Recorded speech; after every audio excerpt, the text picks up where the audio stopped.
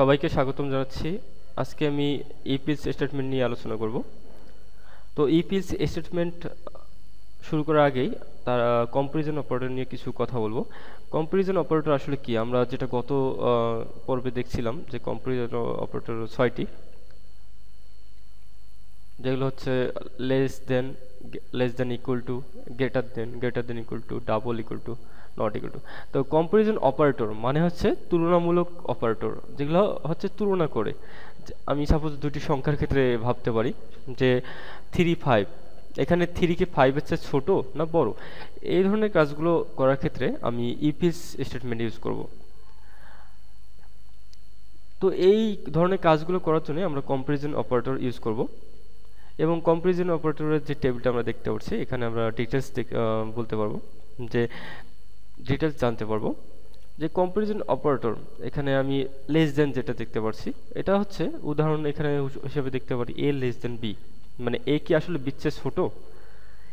এখানে অবশ্যই যদি এই আমরা comparison operator true or false করতে চাই, মানে কম্পারিজন অপারেটর আসলে মেইনলি দুইটা রেজাল্ট দেয়, একটি হচ্ছে ট্রু এবং ফলস। ট্রু বলতে 1 আর ফলস বলতে 0, যে আপনার উদাহরণটি কি আসলে ট্রু না ফলস, ঠিক এই দুটি রেজাল্টের বাইরে কিছুই বলতে পারে না। তা ঠিক এখানে উদাহরণ হিসেবে এ লেস দেন বি মানে হচ্ছে এ কে অবশ্যই বির চেয়ে ছোট হতে হবে, তাহলে এটি এ লেস দেন অপারেটরটি আমাদের সত্য হবে। যেমন পরেরটাতে দেখতে পারি লেস দেন ইকুয়াল টু, যদি এ less than equal to B মানে এ কে অবশ্যই বির চেয়ে ছোট অথবা সমান হতে হবে। এভাবে এ গ্রেটার দেন বি, এ কে বির চেয়ে বড় হতে হবে। এ greater than equal to B, একে বির চেয়ে অবশ্যই বড় অথবা সমান হতে হবে। তেমন এ ডাবল ইকুয়াল টু বি মানে হচ্ছে এ অবশ্যই বি সমান হবে, সমান না হলে এটা ফলস হবে। তেমনভাবে এখানে নট ইকুয়াল টু দেখতে পাচ্ছি, এ নট ইকুয়াল টু বি মানে এ বির সমান হবে না। তো আমরা কিছু এক্সাম্পল দেখে নিই ক্লিয়ার করার জন্য যে আসলে কম্পারিজন অপারেটর ইপিস স্টেটমেন্টে কীভাবে কাজ করে। আমি যেটা অল্প কিছুক্ষণ আগে বললাম, কম্পারিজন অপারেটর সর্বদা কয়টা রেজাল্ট প্রকাশ করে? দুইটা, একটা হচ্ছে ট্রু আর ফলস মানে সত্য অথবা মিথ্যা। তো আমরা কিছু এক্সাম্পল দেখি। এখানে আমি লেস দেন দিয়ে যে এক্সাম্পলটা দেখতে পাচ্ছি, 3 লেস দেন 5, এটি কি আসলে সত্য? অবশ্যই সত্য, কারণ 3 5-এর চেয়ে ছোট, তাহলে এটা অবশ্যই সত্য। কারণ আমরা টেবিলে দেখছি যে প্রথম অপারেন্ডকে অবশ্যই দ্বিতীয় অপারেন্ড থেকে ছোট হতে হবে। আবার পরেরটা দেখতে পাচ্ছি যে 5 লেস দেন 3, এটা অবশ্যই মিথ্যা, কারণ আমি কখনই বলবো না যে 5 3-এর চেয়ে কি ছোট, তাহলে এটা অবশ্যই মিথ্যা। কারণ আমাকে প্রথম অপারেন্ড অবশ্যই দ্বিতীয় অপারেন্ড থেকে ছোট হতে হবে। যেমন এখানে প্রথম এক্সাম্পলটি 3 হচ্ছে প্রথম অপারেন্ড, 5 দ্বিতীয় সেকেন্ড অপারেন্ড, তাহলে 3-কে অবশ্যই ছোট হতে হবে, তাহলে এটা সত্য, এটা মিথ্যা। এভাবে আমি পরেরগুলোও এভাবে তুলনা করতে পারি। 3 লেস দেন ইকুয়াল টু 3, এটা অবশ্যই সত্য, কারণ 3 সমান, আমাদেরকে যে কোনো একটি প্রথম অপারেন্ডকে অবশ্যই দ্বিতীয় অপারেন্ড থেকে কি ছোট অথবা সমান হতে হবে। তাহলে 3 চেয়ে ছোট না কিন্তু সমান, এই জন্য এটা সত্য। আবার দ্বিতীয়টি 3 লেস দেন ইকুয়াল টু 5 মানে 3 এখানে কি 5-এর চেয়ে ছোট, তাহলে অবশ্যই সত্য। কিন্তু আবার তৃতীয়টি দেখেন 3 লেস দেন ইকুয়াল টু 2, তাহলে এটি অবশ্যই মিথ্যা, কারণ 3 2-র সমানও না আবার ছোটও না। এইভাবে আমি পরের এক্সাম্পলটি দেখতে পারি 5 গ্রেটার দেন 3, অবশ্যই সত্য, কারণ 5 তো 3-এর চেয়ে বড়। আর আমাদের টেবিলে বলতেছে যে প্রথম অপারেন্ডকে অবশ্যই দ্বিতীয় অপারেন্ড থেকে বড় হতে হবে, তাহলে এটি সত্য, তাহলে পরেরটি আবার দেখতে পাচ্ছি মিথ্যা। এভাবে আমি পরেরটি দেখতে পারি 3 গ্রেটার দেন ইকুয়াল টু 3, মানে এখানে অবশ্যই প্রথম অপারেন্ডকে দ্বিতীয় অপারেন্ড থেকে বড় অথবা সমান হতে হবে, তাহলে 3 চেয়ে বড় অথবা সমান, যেহেতু এখানে বড় না কিন্তু সমান, তাহলে এটা সত্য। এভাবে 3 গ্রেটার দেন ইকুয়াল টু 2 মানে 3-কে অবশ্যই 2-র চেয়ে বড় অথবা সমান হতে হবে, তাহলে বড়, যেহেতু 3 2-র চেয়ে বড়, তাহলে এটা একটি কন্ডিশন মিলছে, তাহলে এটা সত্য। এবার 3 গ্রেটার দেন ইকুয়াল টু 5, 3 5-এর চেয়ে কখনই বড় অথবা সমান না, তাহলে এটা মিথ্যা।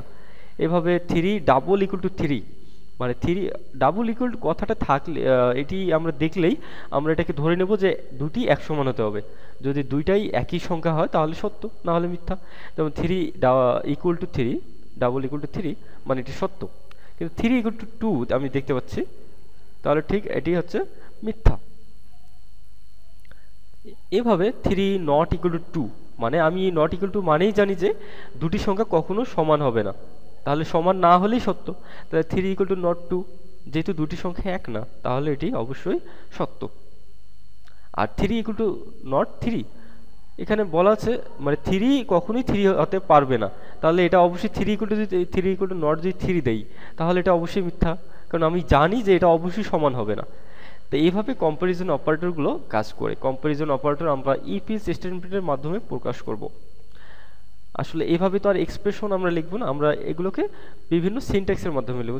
তাহলে দেখা যাক সিনট্যাক্সগুলো আসলে কীভাবে লিখবো। তো ইফ ইলস স্টেটমেন্টের সিনট্যাক্স লেখার নিয়ম হচ্ছে, আমি দেখতে পাচ্ছি ইফ কন্ডিশন ব্র্যাকেটের ভেতরে কোডগুলো এক্সিকিউট হবে যদি কন্ডিশন সত্য হয়। ব্যাপারটি আমরা ক্লিয়ার হয়নি। এই কন্ডিশন ভেতরে আমি দেখতে পাচ্ছি, এই কন্ডিশনটি বলে দেবে ঠিক আমাদের আগের উদাহরণগুলি যে এটি সত্য কি মিথ্যা। যদি ইফ মানে হচ্ছে যদি এই কন্ডিশন সত্য হয় তাহলে এখানে ঢুকবে, নাহলে ঢুকবে না। যেমন এখানে কন্ডিশন হতে পারে 3<5, এখানে আমি লিখতে পারি। ঠিক এই ক্ষেত্রে যদি 3<5 হয় মানে সত্য, তাহলে ভেতরে আমি কোডে যাই লিখব তাই হবে। যেমন আপনি কোডে যদি যাই লিখতে চান, যেমন আপনি বিভিন্ন ধরনের এক্সপ্রেশন প্রিন্ট, বিভিন্ন ধরনের লেখা প্রিন্ট করতে চান, তাহলে আপনি এর ভেতরে লিখবেন, এগুলো প্রিন্ট হবে। ঠিক তখন পরের স্টেটমেন্টগুলো কাজ করবে না, কারণ হচ্ছে ইলস ইফ অন্যথায় যদি, মানে প্রথমটি সত্য না হলে পরেরটি চেক করবে। ইলস ইফ অন্যথায় যদি এটি সত্য হয় তাহলে এর কোডগুলো কাজ করবে। মানে প্রথমটি যদি ফলস হয় তাহলে দ্বিতীয়টি চেক করবে। আবার যদি ইলস ইফ অন্যথায় যদি এটাও যদি ভুল হয় বা মিথ্যা হয় তাহলে আবার পরেরটি চেক করবে। ইলস ইফ মানে অন্যথায় যদি এই কন্ডিশন সত্য হয় তাহলে এই কোড এক্সিকিউট করবে। মানে এখানে ইলস ইফ আমি অনেকগুলো লিখতে পারি, আমার যতগুলো কন্ডিশন আছে ঠিক এইভাবে আমি প্রত্যেকটা কন্ডিশনকে চেক করব এবং শেষে এমন একটা কন্ডিশন দিতে পারবো যেটা ইলস নামে, এখানে কোনো কন্ডিশন দেব না। মানে আমার যদি একটা কন্ডিশনে মিলে না যায় তখন আমি এই ইলসকে ইউজ করব, মানে এই ইলসের কোড ইউজ করব, যে এখানে আমি একটা সবাইকে সান্ত্বনা পুরস্কার দেব, যেখানে কোনো কিছু প্রিন্ট হবে না, যেখানে আমি একটা নাম্বার অফ আউটপুট দেব যেটি হচ্ছে কোনো কন্ডিশন মিলবে না যেটার প্রেক্ষিতে। তো এইভাবে ইফ ইলস স্টেটমেন্ট আমরা কম্পারিজন অপারেটর ইউজ করে থাকি, যেটা ইফ ইলস স্টেটমেন্টে কাজ করে।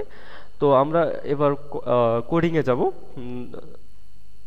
ঠিক কিভাবে এগুলো কাজ করে। তো এখানে আমি একটি প্রজেক্ট তৈরি করে নিলাম ইফ ইলস নামে।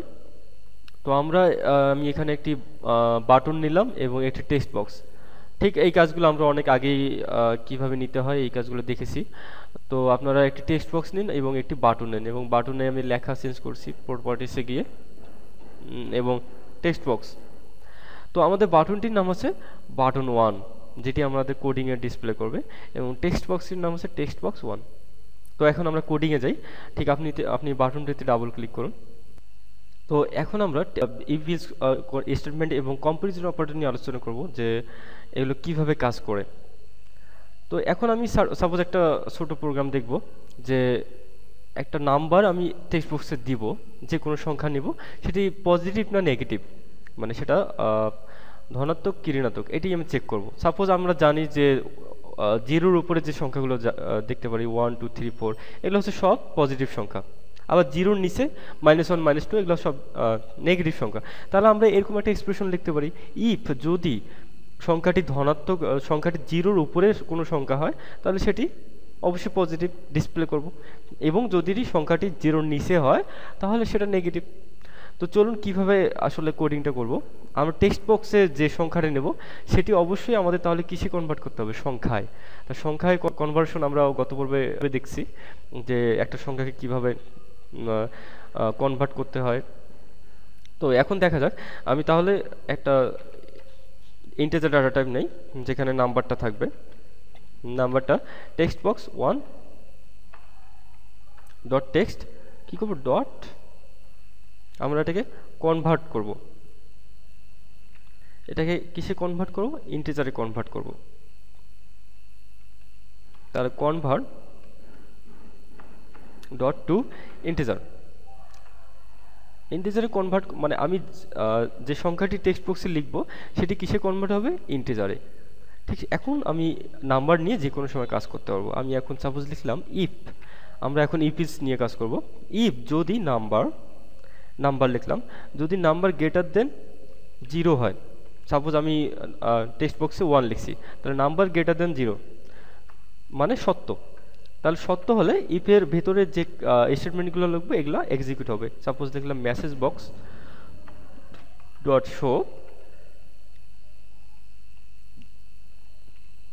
This number is positive, this number is positive. যদি আমরা তাহলে অন্য কোনো সংখ্যা দিই তাহলে কোনো মেসেজ বক্স দেখাবে না, কারণ আমরা জানি যে নাম্বার গ্রেটার দেন 0 হলে মেসেজ বক্সে নাম্বারটি পজিটিভ হবে। তাহলে চলুন এখন রান করে দেখি F5 প্রেস করে। ঠিক এখানে যদি আমরা 5 লিখি, তাহলে যদি ক্লিক করি, ঠিক ডিসপ্লে করছে this number is positive, this is number is positive, মানে নাম্বারটা পজিটিভ। আমি যদি -5 লিখি তাহলে কোনো ডিসপ্লে করতেছে না, কারণ আমাদের এই কন্ডিশনে সে ঢুকতে পারছে না। তাহলে আবার যদি আমরা দেই এলস ইফ, অন্যথায় যদি নাম্বার লেস দেন 0 হয়, লেস দেন মানে 0 চেয়ে ছোট যদি হয়, তাহলে নাম্বারটি অবশ্যই কি হবে, নেগেটিভ হবে। আমি এটাকে কপি করে এখানে পেস্ট করতেছি।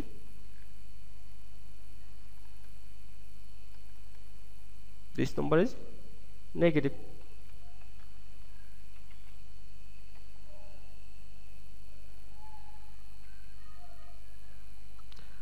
তাহলে এখন আমরা যদি পজিটিভ সংখ্যা লিখি, সাপোজ 9, তাহলে ক্লিক করলে কি দেখাবে, দিস নাম্বার ইজ পজিটিভ। আবার যদি আমি লিখি -9, তাহলে সংখ্যাটি কি দেখাবে, দিস নাম্বার ইজ নেগেটিভ।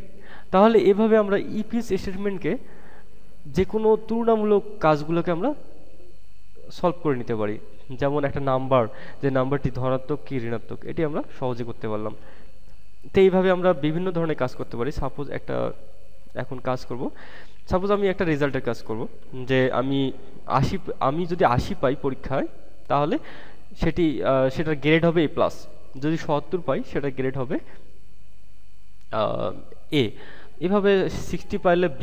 এভাবে আমরা করতে পারি যে যদি নাম্বার গ্রেটার দেন 80 অথবা ইকুয়াল টু, তাহলে গ্রেটার দেন ইকুয়াল টু 80, যেহেতু 80 পেলেও A+, আবার 80-র উপরে, তাহলে গ্রেটার দেন ইকুয়াল টু দুইটাই লিখতে হবে একসঙ্গে। তাহলে এই যদি number greater than equal to 80 হয়, তাহলে আমরা কি করব, message box dot show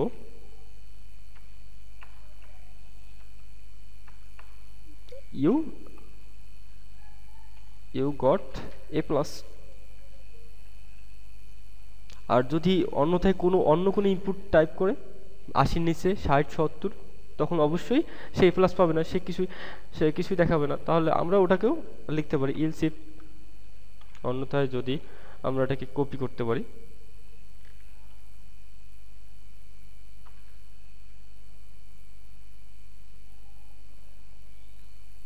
else if যদি নাম্বার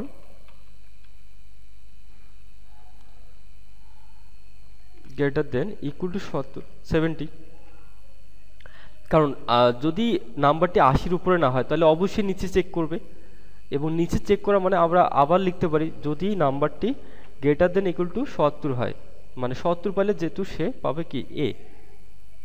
তাহলে 80 যদি পায় বা 80-র উপরে পেয়ে থাকে তাহলে আগেই প্রিন্ট হবে, তাহলে এলসিপি ঢুকবে না। অন্যথায় মানে এটি যদি না হয়, এই কন্ডিশন যদি সত্য না হয় তাহলে পরের কন্ডিশনে যাবে, কিন্তু এই কন্ডিশন যদি হয় তাহলে তো এখানে যাওয়া তো কোনো প্রশ্নই আসে না।